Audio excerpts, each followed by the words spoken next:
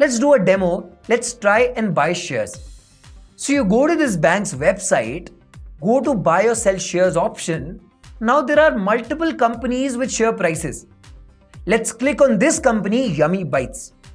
Now it says MV of 1200 and FV of 100. What does that mean? Well, FV is face value. Now face value is nothing but the value of shares from a legal standpoint. So when a company invites public to invest in shares, it doesn't know its exact value. So it gives a base value to the shares, which is called face value. It does not impact the value of shares at all. What matters is MV, which is market value. Shares which have huge demand have higher values, and shares which have less demand have lower values. That's obvious, right? Think of a situation that you really want to have finger fries and there is just one potato seller in the vicinity. Since you want it so badly, you could pay any price for it. So market value, just like that, is decided by the demand of shares. If a company performs well, shares are in demand and have higher prices, and if company performs miserably, there is low demand and no one buys these shares. Let's go ahead and buy one share. So we buy one share of Yummy Bites. It is for 1200. But why does it say I need to pay 1207.08? What are these additional 7.08 rupees? These 7.08 rupees are charged by the bank for letting you access the stock exchange. Everybody is in for money, right? So why would bank not charge anything? Well, this amount is called brokerage. And the bank is called a broker. Broker is a middleman who facilitates trades. He connected us and the stock exchange and charged this money. But why this odd number of 7.08? Well, this includes 0.5% of the market value as brokerage, which comes out to be 1200 into 0.5%, which is 6 rupees. Plus, how can you forget GST? It has a GST element of 18%, which comes out to be 1 rupee and 8 paisa.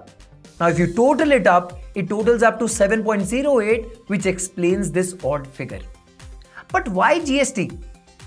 Brokerage is a service and all services have an element of GST. So the total comes out to be 1207.08. Now we've purchased a share of Yummy Bite for 1200, which had a face value of 100. So we have paid a premium of 1100 rupees. If the market value was 100, we would have purchased it at par. If market value was less than the fair value, that's like the worst possible performance, we would have purchased at a discount. Now we've invested this sum. But what is in for us by investing this money? Well, there are two ways we can gain. One of them is when the share value goes up.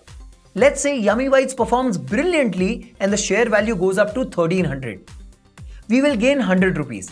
That's one of them. What is the other benefit? So Yummy Bites earns profits, right? So don't you think since you're holding its shares, you should get a part of this profit? Definitely. So Yummy Bites earned a profit of 1 lakh and there are total 10,000 shares. Since we have one share, we would get 1 lakh divided by 10,000, which is 10 rupees as returns. And these returns are called dividends. Sometimes this dividend is given as a percentage.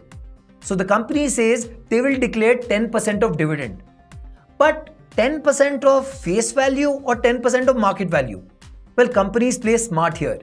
Since face value is generally lower than the market value, they declare it on the face value. So it is always percentage into face value. Now 10% is the rate, face value is 100 rupees, so the dividend amount comes out to be 10 rupees. If you like this video and if you want to watch more videos like these, hit like and subscribe to the channel. If you enjoy learning this way, download BYJU'S, the all new and personalized learning app.